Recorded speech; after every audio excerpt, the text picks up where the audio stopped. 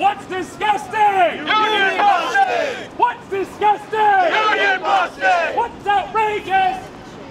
Poverty wages. Poverty wages!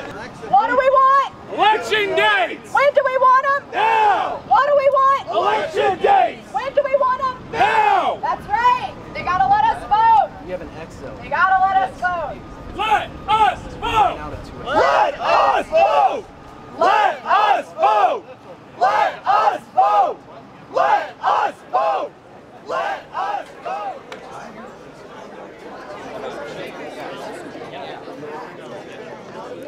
All right, make sure everybody's signing this. You have given this college and our partners a divine purpose to serve this community, to serve its citizens, to provide a pathway in our economy and a pathway in careers. We know what our job is in this, and we ask that you continue to focus us in this mission. Bless this board and bless the business to be conducted. In your name, amen. With liberty and justice for all.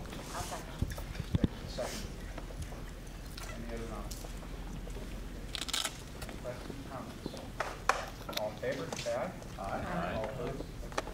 Congratulations. As you discuss the agenda today, let me remind you that it's kind of an odd space and it's hard to hear.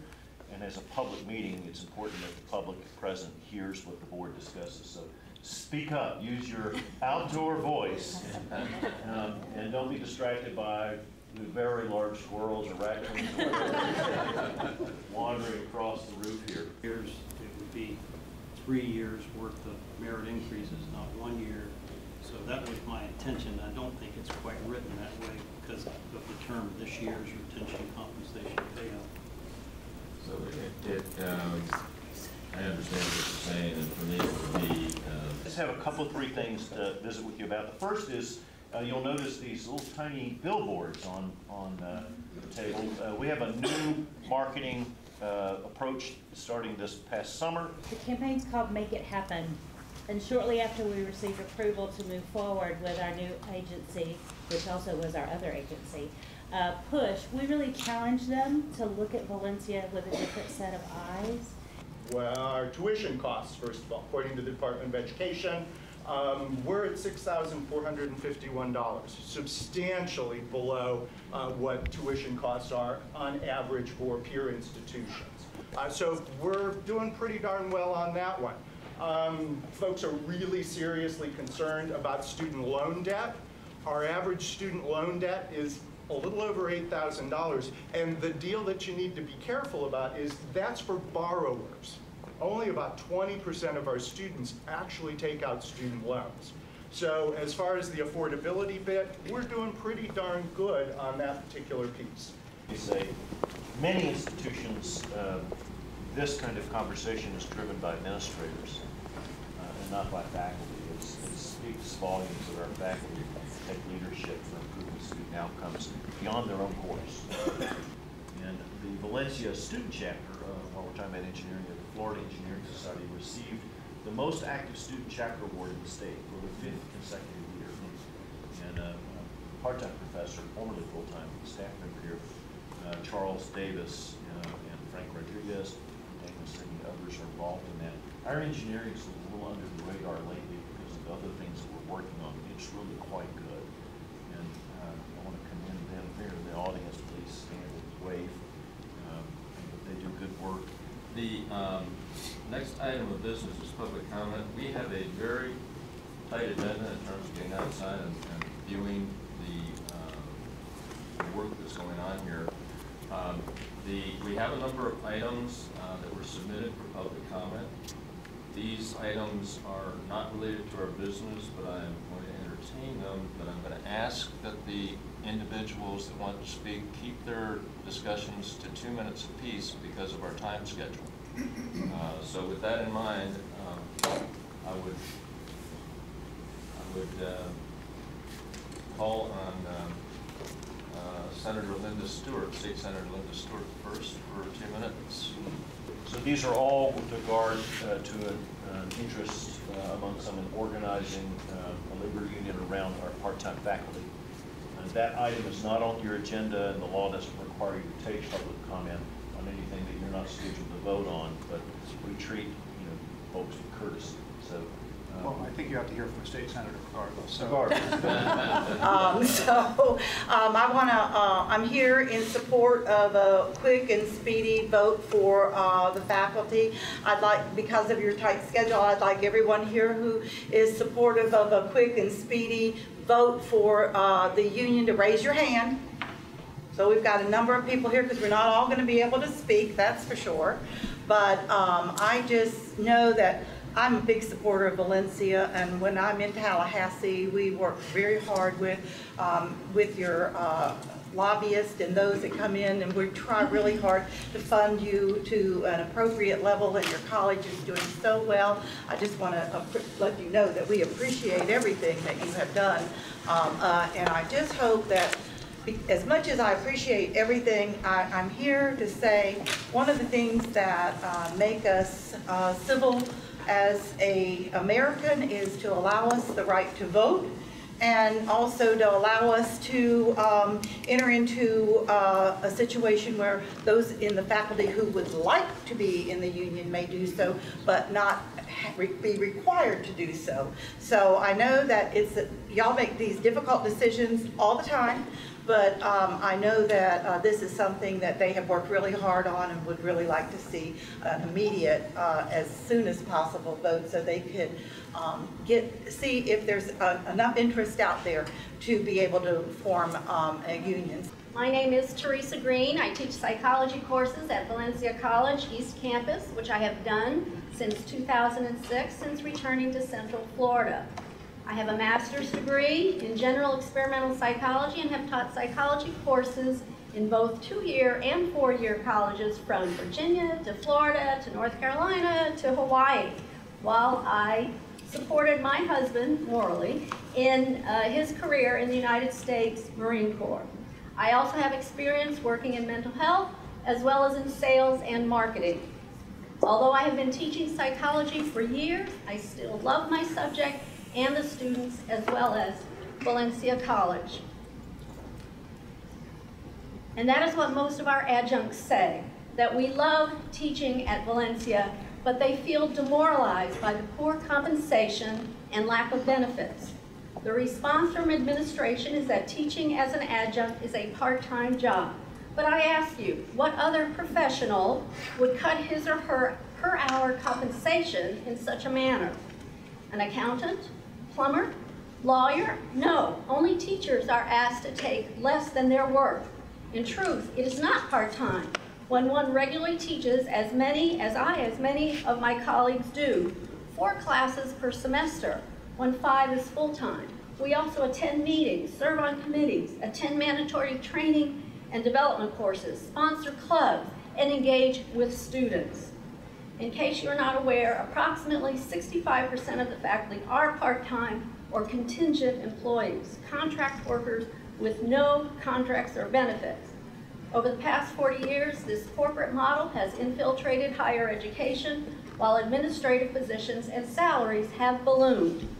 It is because we love Valencia College and we want to see it continue to be a leader in the community that we are here. People like my colleague Dale Truscott, who will come up, and I are deeply concerned that the college is losing young talent. Valencia won the Aspen Prize in 2011. Valencia also recently received a considerable monetary award from the state for its success. The exploitation of adjunct professors is a stain on the reputation of Valencia College. It is obvious from our numbers that adjuncts are essential to the primary mission of the college, that of student learning. Let us realize that adjunct working conditions are student learning conditions. Please give us our vote.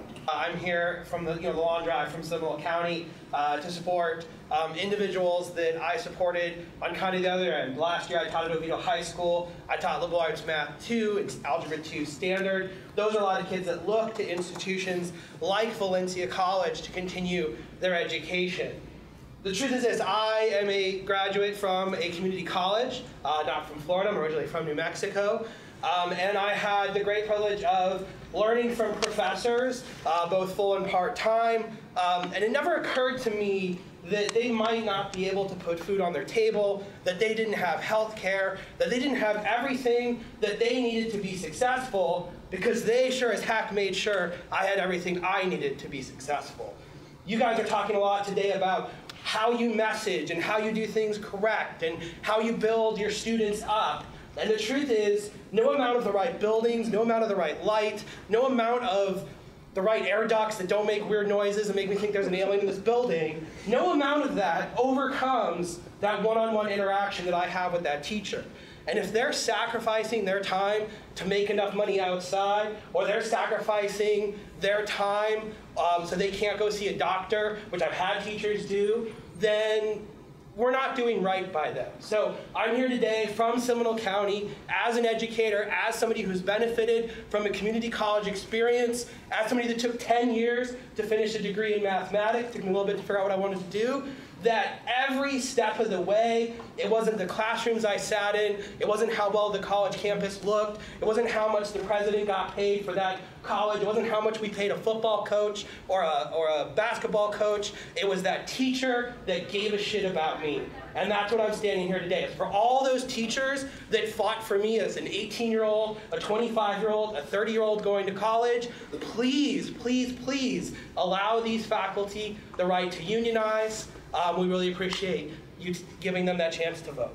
I represent a unique position because I actually cut my teeth on Valencia.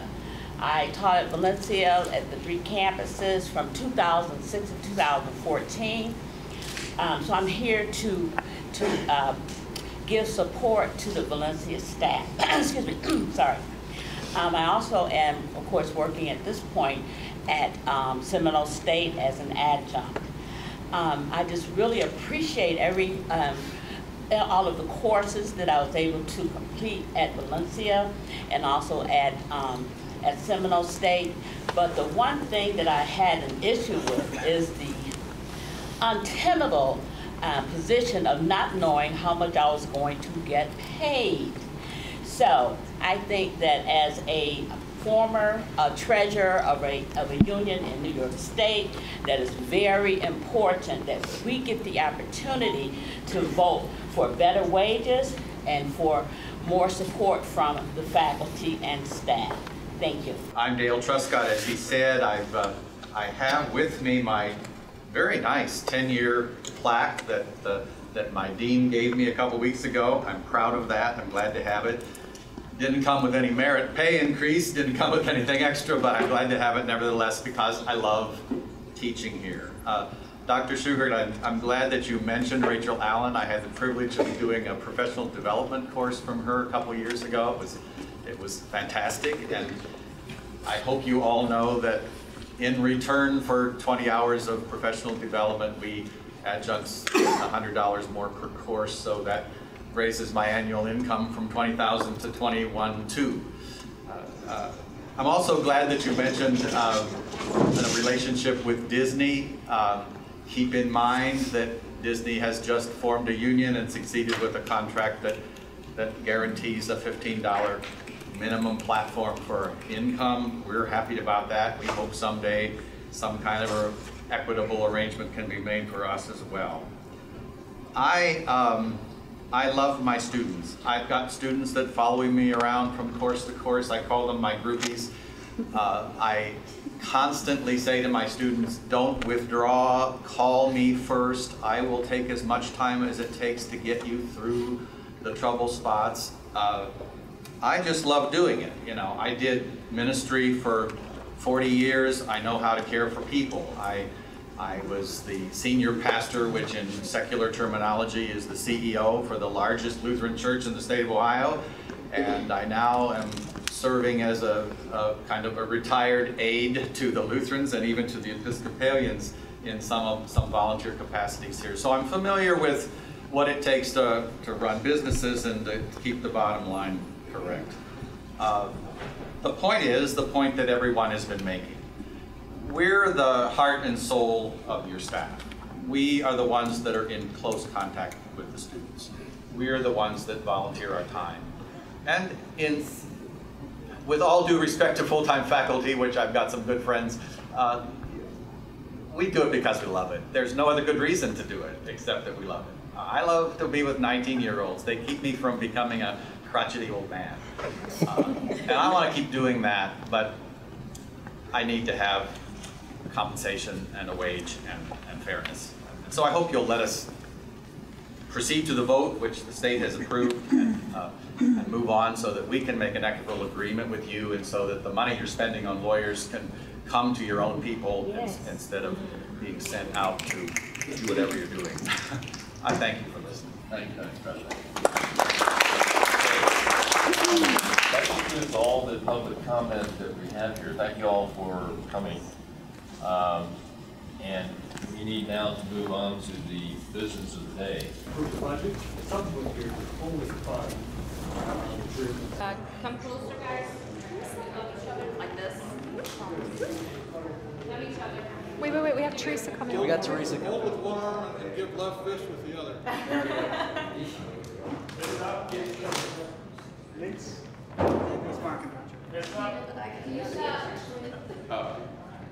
Done everything on our end, so balls in your court. Okay.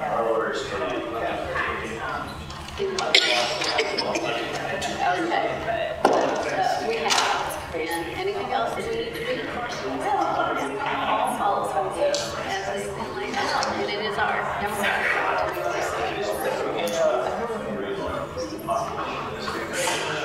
I think Valencia has given us that.